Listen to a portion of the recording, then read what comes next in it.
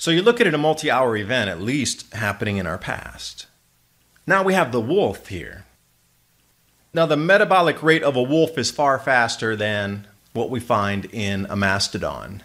But again, what they're finding in the stomach here is amazing. This thing had just eaten rodents, and they were still undigested.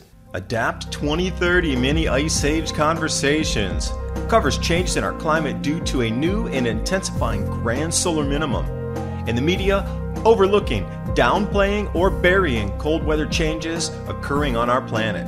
This is in order to keep the global warming agenda steaming full speed ahead.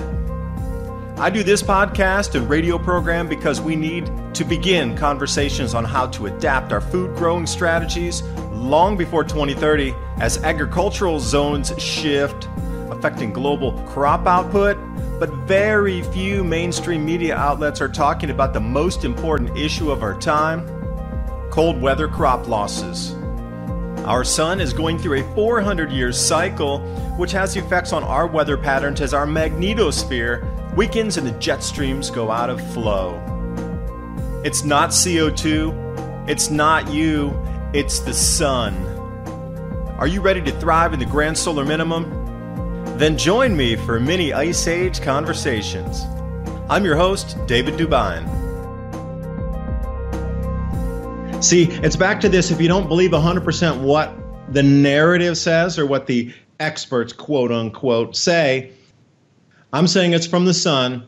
We're getting massive crop losses, just as forecast, yet it doesn't kowtow 100% to the 97% of scientists believe it's CO2. Now, what's most interesting is Al Gore lands in Australia to give advice on climate change. All the while, they're getting record snow and the coldest in 50 years right when he lands. But you know what he says? See, this proves global warming. Oh, no, sorry, climate change. Oh, wait, sorry, wrong word again. Climate extremes. I forgot even what to call it. They change it so many times. He says, this proves climate extremes because it's so cold. Remember, we told you that it was going to get record cold and record snow back in the 90s when we said global warming. Oh, wait, we had to change it, climate change. Record cold was expected during global warming. You remember we told you that? No, Al, I don't. You never said that. You said my children would never know what snow was. And then you land in a record snowstorm with a record cold in Australia and have the audacity to get off the plane and go, look at all this record cold and snow. It proves climate change. You know, with the cosmic rays increasing, you're going to be looking for this increased volcanic activity. And this has been talked about from John Casey to Willie Soon, Ben, Suspicious Observers, and everybody in between always talks about the increases in volcanic activity based on cosmic ray increases. That's just a well-known. I mean, this is established science, truly. Like, you go out there, there's hundreds and hundreds of peer-reviewed research papers talking about cosmic rays. What they do is excite, or they cause bubbling inside silica-rich, silica, glass, silica-rich magma chambers. So remember, the magma of Earth it's not all the same. Under every volcano, that magma is not the same for every one. It's composed of different minerals inside the magma. Some of them have more of X, some of them have more of Y, some of them have more Z, whatever it is. But the mineral constituents and combinations inside the magma, and some of these oozing volcanoes, that's way different than the explosive volcanoes. You know, there's a difference in the magma. This is a very targeted, very specific type of magma that these cosmic rays affect. It is silica-rich. Indonesia would be a good example. Mexico is another good example. A lot of places in South America have this type of magma chamber, silica. A lot of places equatorial, Papua New Guinea, Indonesia bring to mind another few places that have silica-rich magma chambers that are well-known, studied. The increase in volcanic activity is going to be, well, I would say it's going to add into the overall effect. If we're already having cooling conditions and ongoing eruptions, plural, more ash up in the atmosphere, it's definitely going to create some albedo effect and cooler conditions. Now, to put this into perspective, when you talk with somebody who definitely believes in global warming, they will tell you that it's evaporating oceans, and the evaporating oceans are causing more water vapor in the atmosphere, and the more water vapor is now causing heavier snow. Completely the opposite of what Al Gore told us when he said snow would be a thing of the past, your children won't know what snow is, whatever.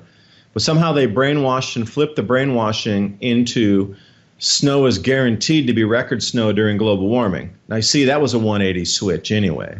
Those of you old enough to understand that, you understand what I'm saying. Like when I grew up, that whole global warming was global warming. It was going to get hotter and hotter and hotter, but it didn't. So then they needed to change it to climate change. And now even with the climate change things about the runaway sea level rises, the runaway melting Arctic ice, which isn't happening, the runaway melting on Greenland, which isn't happening. Ice was gaining after the 4th year in a row. Now they rebranded it as climate extremes, climate extremism, climate extreme. That's a new keyword you need to use, apparently from the BBC. We'll still allow you to use the words climate change, but you're supposed to shift over. Didn't you get the memo? Anyway, so when you talk about this, the reason that some places are going into a mega drought is the jet streams are moving across the planet and locking into new places. And with it, carrying moisture away from places or bringing moisture to other places. So it's got to move. If it moves somewhere, it's going to take away from another place. Now, I understand geoengineering and all these other things happening at the same time. But I'm saying there's a massive shift currently in the way that the cloud and moisture bands across the planet are moving more north in some places, and they're being pushed more south in the southern hemisphere. This is a direct result of that. When you see a 5x increase in snowfall, this is a moisture band being pushed. But the global warming advocates would say the warming oceans are causing this. But what you need to do is draw them back to 1998 and 99, when we had the biggest, heaviest El Nino, and the temperatures were 1/10 of a degree cooler than today on the El Nino peak.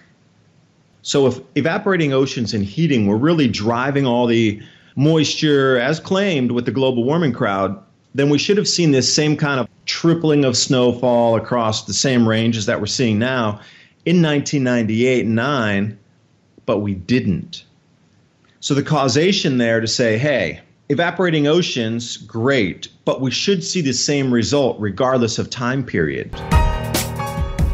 And speaking of cycles, my new book with my co-author Bill Porter, Climate Revolution, a must-read for understanding our sun-driven climate.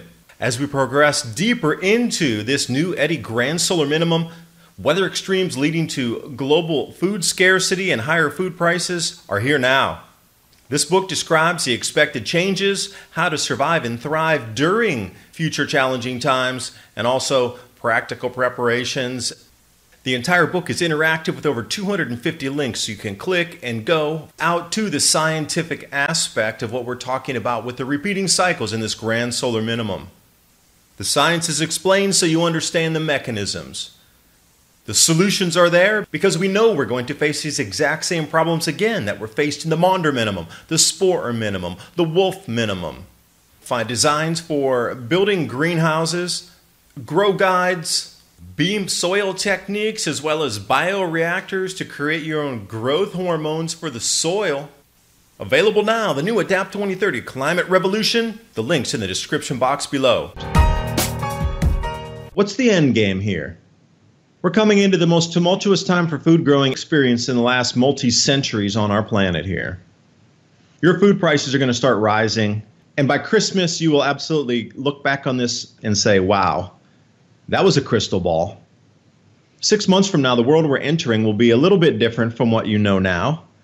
By 2021, at the end of Christmas 2021, we will be in an entirely different world where you might not recognize it, because food's going to be that expensive. Because what we were expecting and anticipating in terms of food crop losses, what you're seeing this year was expected in 2021, not now. So you got 8 of the brightest minds on the planet looking into this whole solar cycle thing on how it interrupts food production globally going back 4,500 or 6,500 years. So that means that our timeline has sped up. So what was expected in 2022, 23, 24, when it was going to get, we were predicting massive food losses in 23, 24. That's going to be rolled up here to 21. So now we got a Pleistocene unearthed wolf completely intact. That's crazy how, when you look at the pictures here, you're going to say, what? That thing died yesterday. So the same exact thing. This animal here got caught in that same exact event. So what is it in our geologic past that makes the media tell us that everything is so stable? And what is going on with repeating history here that could repeat right now? Now they found 3 cave lions, the same team here that was excavating and found this wolf. Also found 3 lions. They weren't very big, but they were flash frozen as well. So they're doing all this MRIs on there to see exactly what happened with these animals. But then, you look around the planet here and you see a lot of petroglyphs and different types of civilizations in the past that have left etchings for us to discover and see something in the skies. And they were living underground, no bones about it. Which brings me to my next story here. If we head over to Turkey, they've just discovered a new underground city. It's a new 5,000-year-old underground city in Cappadocia. Now, I've personally been to Cappadocia and Goreme in Turkey way back in the 90s, way before any of the problems with all the Middle East and all the wars and everything. This was like a peaceful time. I traveled by bus. People were very incredibly friendly. They were so interested in American culture. And I'll tell you a story. I was on a bus. I'll wind this up here for you. I was on a bus, and I was going out to this place called Goreme, and I was in Istanbul, and it's like a 5.5-hour bus ride. It's probably faster now because the roads are better, because this is in the mid-1990s. So I'm on the bus, and I'm the only foreign guy on the bus. But there's a few guys who spoke English in there, and they're like, hey, where are you from? And I said, oh, I'm from the States. I'm traveling. I'm going back home. I just spent time in Jordan, and I was down in Egypt, and I'm really interested in ancient history, and I really like what you have in your culture here, and I'm super interested in Goreme, Cappadocia, because it's part of the oldest history on our planet. I wanted to go out and check it out. People were really interested in the American culture, and I'll never forget the conversation we had. They were like, how did you pay for your trip? Like, how long did it take you to save up the money? I saved up for a whole year, and now I'm coming to travel for a whole year. So I work for 1 year, and then I travel for a year. And they were like, really? Why would you give up your job? And I said, well, it's easy. You just go back and you find another job. And they were dumbfounded, like, what? It's so difficult to find work here. When you get a job, you hold that thing so tight you never let go. And you're talking about just giving up a job and whooshing around the planet and then coming back and getting another job. Like, for them, that blew their mind that it was so easy to find work. But then secondly, one guy was really into cars. He didn't speak any English, but he was translating through his friend. He's super into cars. He wanted to buy a car. He's like, man, I have a car. It's like the whip, here in Turkey. You got a car. You got it made, man. So we were talking about cars, and I said, yeah, you know what? Part of my money is because I sold my car, too, to get some money to travel. So then the guy's like, you sold your car? Oh, my gosh, you're never getting another car. And I go, no, same thing, man. I'll just rock back in, and as soon as I get another job, I'll get another car. And this guy just fell on the floor like, what? It takes us like half a lifetime to get enough money to buy a car. And here you are saying you just rock in it and you get a job, and then you just jump out for a year because you want to go travel because you can get another job. You had a car, you sold it because you need the money for traveling. You're going to go back and just buy another car like it's like buying a piece of fruit. And they were floored on the American culture that it was that easy to find work in the 90s. And then you could buy a car so quickly and sell it. And all these guys were super fun to hang with. So they were going out to Cappadocia too. So then they ended up taking me out. One of the friends was having a wedding. So it was at a public place anyway. And there's this big hearth, like fireplace going, raging, and everybody was there. There was no alcohol going on at the party, by the way. It was purely, tea and different kind of beverages. Yeah, I had the greatest time. I had these rice wrapped in these vine leaves, like, vines. So you grow grapevine leaves, and just really amazing people, super welcoming. One of my favorite countries I've ever traveled in. It was just, the people were outstanding there. The culture was amazing. The history was just mind-blowing. And it truly was living in a dream walking through there. Everything was so opulent. Istanbul, the markets, the brass markets, and the spice market, and whoa, it's the fabrics and everything draping over these clay walls, and whoo. And then in the market, in the brass market, it was all, everything glowed and sparkled, and it was people smoking shishas, not hash or anything, but regular shishas, and the apple shisha, and they had, what else did they have? The peach and the apple I liked the best. They had peach and a few other flavors. Truly, it was the most amazing, with modern infrastructure mixed with the old world. Like you're stepping into a time machine of two worlds mixed together, of 2,000 years still exists within the modern infrastructure. So this is still way pre-internet time, or like a limited small internet. So I went to Cappadocia, went to Goreme. The hotel down there is a cave. Like you stay in a cave hotel. Because it's the exact same cities that they carved out of here. Now, the rock to work there is super easy to work. Like, you can cut it real easy, and it's not that... You could, as a Stone Age person, dig in and create a home inside this stuff. Incredibly beautiful rocks. Everything's got these pinks and purples and, you know, really light colors in it, and it's striated, and wow, you're looking at this magical land. And when you crest the hill, you're like, whoa, what is this place? He's got houses in all the hills. You got all these holes and like oval indentations in. Well, that's people to cut their homes in the sides of the hills. Like, everything's an underground. It's a full underground civilization working in modern day there. Now, of course, they have buildings on the outside. But when I went there, half of the infrastructure was carved out of the hills, still working. So when I found this next story here, mysterious flooding leads to discovery of a 5,000-year-old underground city in Turkey's Cappadocia region, I thought another one, interesting, because I'd gone to a couple of the underground cities that were already open in the 90s where you could jump around in super, super tiny, narrow passageways. Me being a taller guy, over 6 feet, not comfortable. Not comfortable at all. I didn't feel really like claustrophobic down in there. It was very wide open.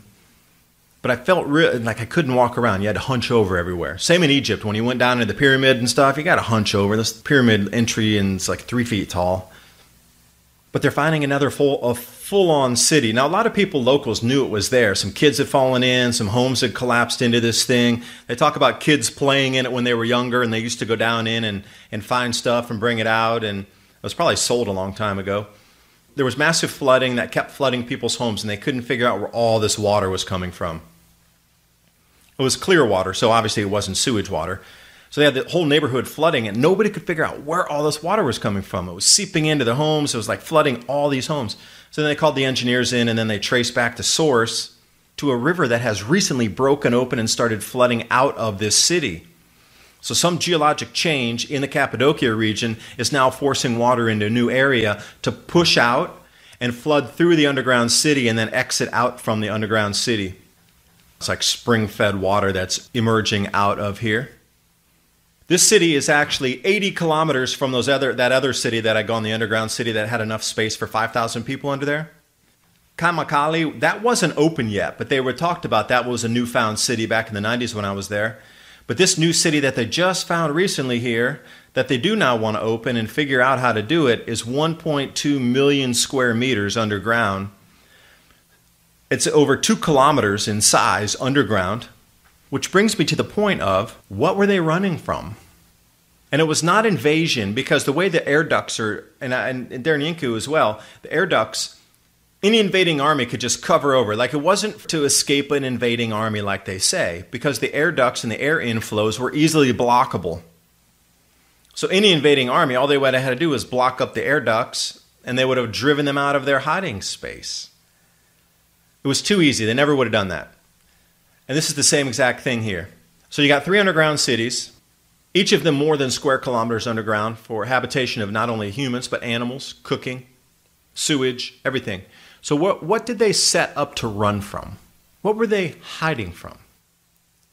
And the dolmens as well. And like the dolmens, you got to take a look at these little small stone structures across the planet. There were millions of these dolmens. A lot of them have been used for road construction, building construction, etc. nowadays, but there used to be millions of dolmens. So that was like an individual shelter, if you will. So you got the big city shelters here, and then you have the dolmens, which are the individual shelter or enough for 2 to 3 people for a short period of time. What were they hiding from coming from our skies? And then we come to the desert southwest, and we have all the cliff dwellers. And you go over into China, and you find cliff dwellings as well everywhere. Underground cities, cliff dwellings all through China. Middle East, I went to a place called Petra up in Jordan. Same trip. When I was going to this Cappadocia, etc., we'd gone to Jordan and Petra and camped out in the Wadi Rum Desert. Couldn't do that now. You'd be kidnapped for sure. But back then, 1990s, way before the wars, Jordan was completely stable, very peaceful, fun to... Again, Jordan was like a great time to travel. Amazing food, incredibly friendly people. Everything was top-notch, like 5-star, Arab living everywhere you went. And I tell you what, that was some of the best travel experiences I had in my life, was going through the Middle East like that. But back then, incredible. Jordan, in Petra, Petra, you think it's that famous Indiana Jones temple. They have the one treasury where you go in. That's kind of the most famous building under there is that treasury. Okay, that's one out of thousands of buildings under there. They have Roman amphitheater, cathedrals, and so all kind of stuff. Roman amphitheater is crazy. It's at the end of the valley, and it takes up where's stone columns, and it's wow. And then inside there, too, you find the exact same thing. Thousands and thousands of areas and cliffs where they dug out. Now, this is pure sandstone, but they had some crazy colored sandstone. Purples, reds, oranges, really striated colored sandstones in there, just like Cappadocia with the pinks and the purples. And what were they all hiding from? The cliff dwellers, what were they hiding from in the desert Southwest? Like, what went on in our geologic past? And we got these frozen animals. And we got a majority of the world's population living underground for at least a portion just a few thousand years ago.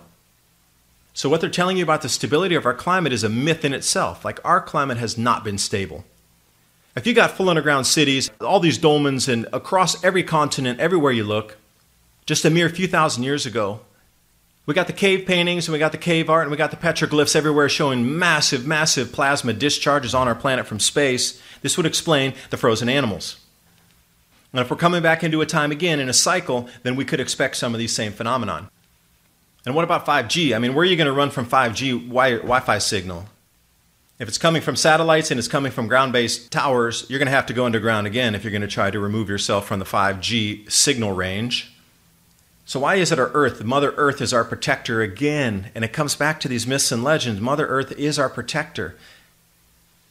Because that is the only thing that knocks down 5G signal, and it's the only thing that you can hide from plasma discharge, space lightning, 300, 500 mile an hour, sideline winds, massive hailstorms. I don't care how big the hail is, even if it's 100-pound hail, you're still going to be safe underground in a city like that, in a dolmen as well.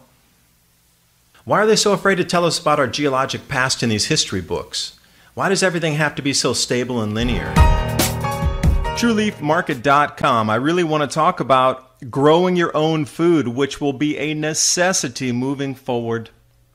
There's so many ways that we can go about growing different types of vegetables that we're going to need. Microgreens are incredibly nutritious. They're super fast to grow. In less than a week, you can have something that you can eat. Also, sprouts. We can get those a little bit taller, a little more dense, a little bit larger volume on the vegetation mass coming off of there. So how do you know what kind of sprouts to grow? How about wheatgrass or herbs? What about different types of herbs that we can add to our foods? Now, what I just described to you, there's a full range of starter guides there at TrueLeafMarket.com for you to take a look at. Even if it's just for your own knowledge and you don't purchase something from them, at least get the information so you know how to grow microgreens, you know how to grow sprouts, you understand what some of the herbs are for. TrueLeafMarket.com. Use the link below and give yourself the gift of organic and heirloom seeds. We started as hunter-gatherers. Everything was stable. We moved from place to place while everything was stable. And then we got into bigger cities and we started to have bigger habitations while everything was stable. And then we started to know how to grow food when everything was stable. And then we'd learn how to grow food and store it and then trade it when everything was stable. It's been stable the whole time, and you see how we progressed from a hunter-gatherer in completely stable conditions all the way until today. It's stable. Everything's fine. Don't look back 400 years.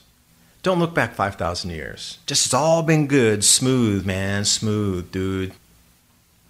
And that's the exact story that you get from the history books. But in reality, we get a completely different picture. So what is it?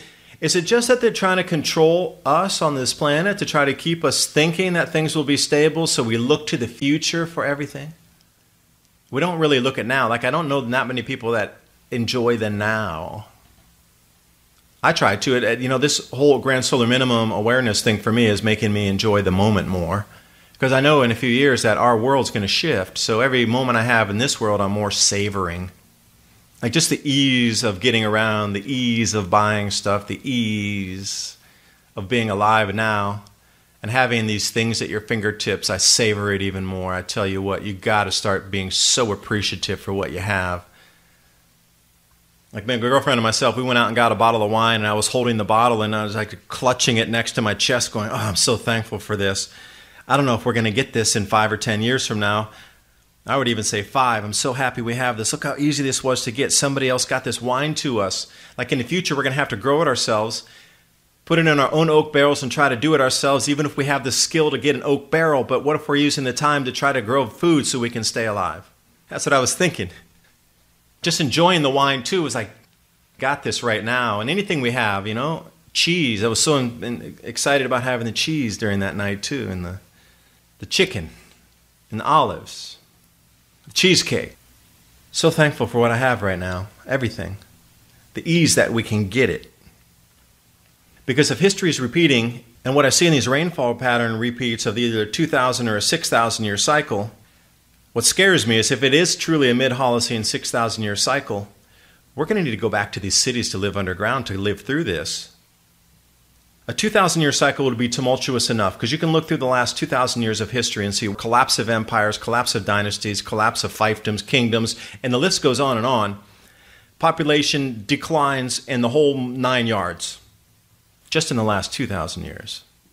But the last 6,000 years takes us into a whole league up, an entire pro league reset. What we're going to go through in a 2,000 year reset is a minor league reset. If you are lucky enough to only get a 400 year reset, that would be a blessing. Because the way things are falling out right now and the quickness that they're happening indicates that it's a much more powerful cycle. And see, that's all about the food. Because we can't grow enough food and we can't produce enough food to distribute like we do these days, our society is going to stop functioning, period. Hungry people, hey, you're going to have to try to control them. They're going to be unruly anyway. They're going to want change. Let them eat cake. French Revolution is a perfect example of not having enough food to feed a culture. The decline of the Ming Dynasty. They didn't go quietly into the night. They went quietly into revolution because they couldn't get enough food. And you see it time and time again. When you can't feed the people, they get angry.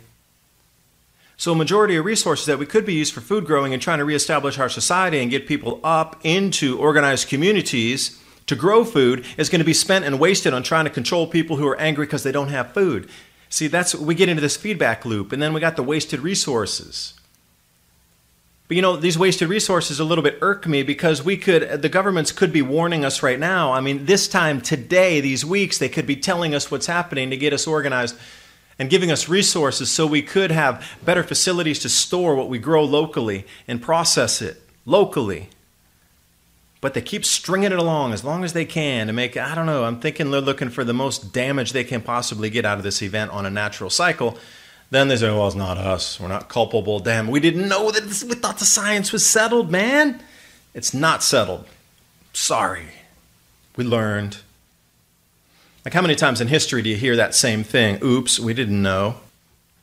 You have to be very cognizant of your surroundings around 2023 and the shifts that are going on. And it begins now. It's already begun. And I encourage you to do your own research. And again, tonight's broadcast, I don't want you to believe me. It's not the point. The point is to show something and then you go do your own research so you can try to back it up or call me out, whatever you want to do. Got rainbow-colored clouds over Virginia. You got fire rainbows over Pennsylvania. You got circumhorizontal arc clouds over Ontario, all on the same day. So like what's happening in the atmosphere that's causing these visible anomalies now from Canada down to the southern part of the United States? I'm just dropping you a couple breadcrumbs here to follow along. And who's going to be left after all this? Chaos. Is this one giant program? To get the smartest people who are aware of all this, to get the preparation people to get through all these times? What if it all is because there's too many people on the planet? But who's going to survive through this? Who do they want on the back end? Like if you had to choose right now, there's 7 billion people on the planet, and I'm only going to let through 1 billion. But that new billion is going to reform the new society because we have reached the end of everything. The debt cycle, the credit cycle, the population cycle, every cycle is at the end. It's run its course. So anyway, we're just going to let everything naturally occur, keep everybody uninformed. Who's going to form our new society?